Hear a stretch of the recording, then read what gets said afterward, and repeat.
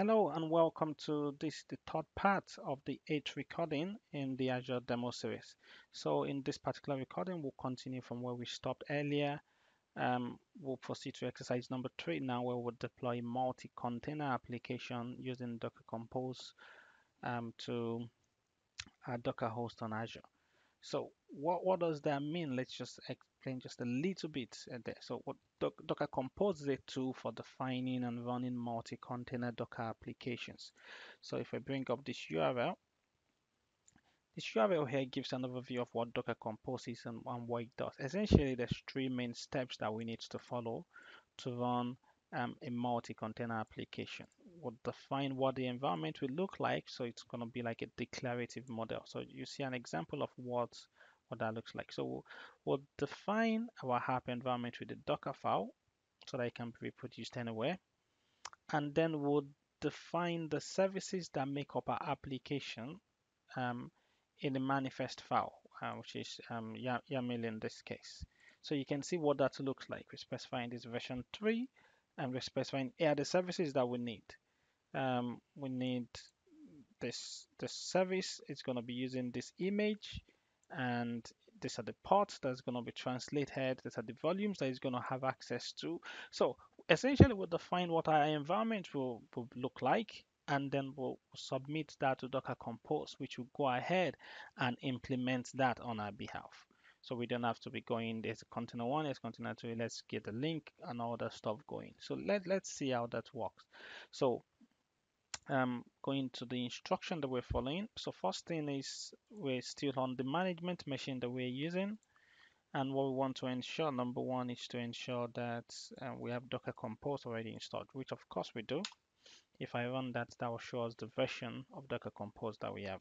And by the way, if you want to get more help on Docker Compose, you can just type docker-compose or space help, and that will give us a bunch of information of the different commands that we can run using Docker Compose. So first thing that we'll do is we'll create this manifest file that defines our environment. So notepad docker compose.yml.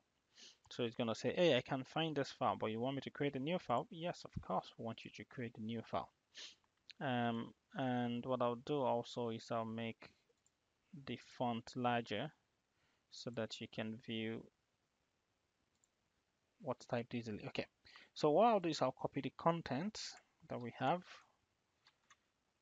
here and I'll paste this here. So we have this content. So let's go ahead and copy that again because it's very important. And I will tell you why I'm copying it again here. You're like, yeah, but you pasted it already. I'll tell you why.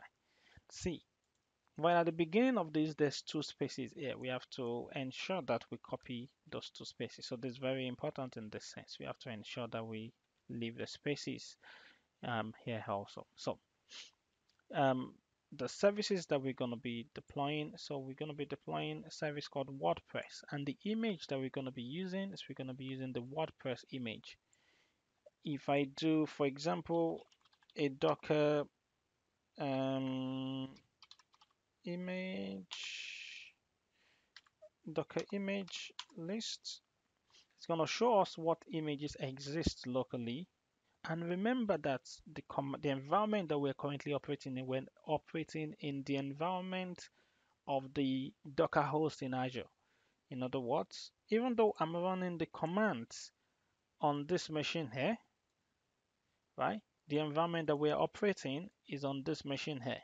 So when I'm saying show me list of Docker images, it's showing me list of Docker images here because we configured our environment here to point to this. Okay, so in this case, I don't have the WordPress image there. What it's going to do is it's going to check locally. If it does not find it, it's going to reach out to Docker Hub and it's going to download the latest version of the image from there. And we specified the links. It's going to be linked to this other service called DB, which we defined below here. And it's going to be linked to DB on that port. So what about the ports that we'll be using? We'll be using port 8080 on the host's IP address will be translated to port 80 on our own IP address. And then we'll define the database service. And the image that we're using should be using the mariadb image.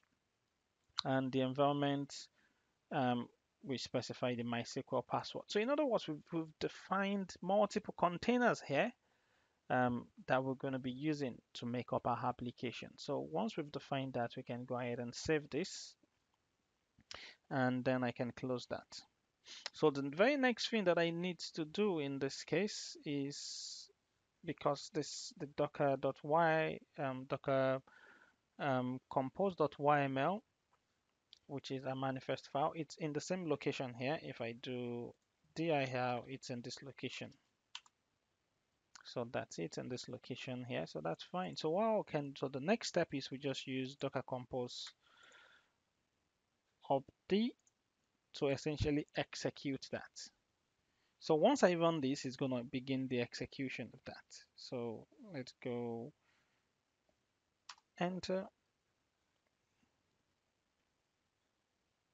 and you see instantly starts to execute that. It goes, hey, I'm trying to find the mariadb image. I can find it. Yep, let's go ahead and deploy. Let's go ahead and download that from docker orb and implement that. So it's going through the process. So I don't think it should take that long, because the most intensive thing that it's going to do is it's going to um, go ahead and download the images, and once it's done that, it's just a matter of deploying them, which should not take long at all.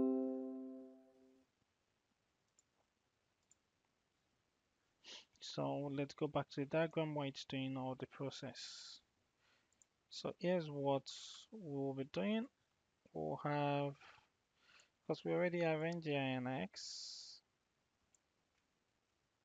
image running in a container already, but what we'll now do is we'll have a two-tier container, which is nginx running in a container, mariadb running in another container, and then we're linking them together, but all deployed using docker compose. And this is what we're doing now. Let me move this one to the other side, because we've not deleted it, we leave it running. So that's what we'll have when that finishes, and that's done. That's done, completed now. So if I do a docker ps now, you can see now that I have three containers running. I have the WordPress, is the one I just deployed, and mariadb, and the initial one that I deployed, the nginx. If I do a docker image list, I can see that it's already downloaded all those other images. So the next thing that we'll do, let's bring up our overview document here, is we want to just verify what we just deployed now. So that's task number 3. And what we'll be doing is we will need to open the needed network security group ports for access to our application. Remember that when we did the initial deployment, let's go back here. When we did the initial deployment, if I go under resource groups and I go under that resource group, this network security group we only specified to open port 80. So that's the only port that we specified. So now that we've deployed a container that we've translated just port 8080, we need to allow port 8080 here. So I'll go ahead and click add to that and say port any source destination 8080, and I'll specify TCP, and I'll say allow port 8080. I'll change the priority to 150, and I'll go ahead and click OK. So in my experience, you have to let this really bed in. So give it a while. In some cases, whenever you see anything like you're modifying a root table in Azure, or you're creating a new security rule in Azure, and you see the option that says, hey, I've created a security rule. From my experience, what that essentially just means is I've successfully submitted the job to the Azure Fabric controller. It takes a while before you see that take effect. So let's just give it a few minutes. It's going to take effect. And when it does, what we'll do is let's get the command that will give us the IP address of our Docker machine again. Oh, sorry, of our Docker hosting Azure again. And then we'll go to this on port 8080 and we should be able to access our WordPress container that's linked to the MariaDB in the backend. So just give it a while. Let's go HTTP and then port 8080.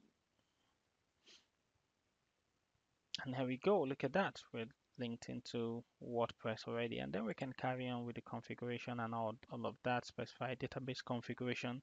Now, I hope that that makes some sense to you.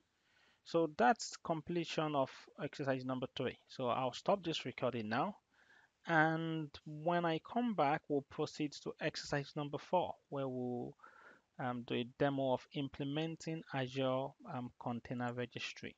So Azure Container Registry, the description is in the name, right? It's a registry for container images. It allows us to be able to store and manage images for all types of container deployment. So we're talking about Docker Swarms, Kubernetes, Mesosphere, DCOS. It allows us to be able to store images for all these different container deployments. So we'll do that in the next video recording. Thanks very much for watching this, and I'll see you in the next recording.